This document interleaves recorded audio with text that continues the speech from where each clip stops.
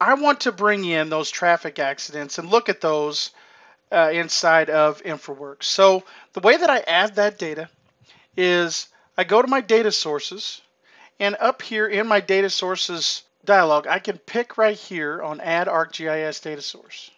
All right. And I have to log into Esri. All right. So I'm going to put in my username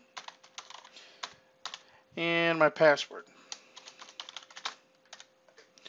All right. And I log in, and you're going to see a different UI. And the UI is going to look a little bit like what we've been used to seeing in ArcGIS.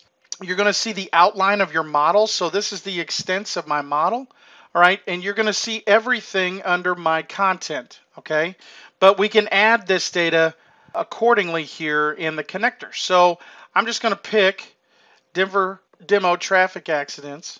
And you can see that this is the actual map.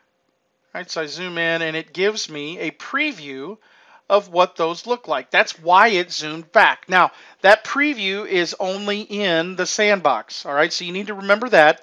It should be out in the next release of InfraWorks, but you can see the outline of our InfraWorks model, and you can start to preview how much is going to be inside of that. So you can see there's a lot of traffic accidents that have been documented in their GIS data. So the way we're going to visualize this inside of InfraWorks is we're going to set this to a point of interest. All right.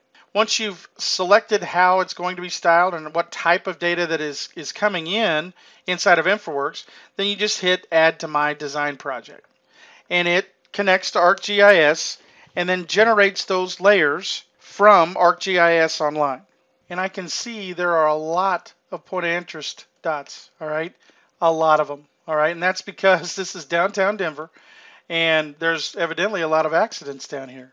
But we can visualize that inside of InfraWorks.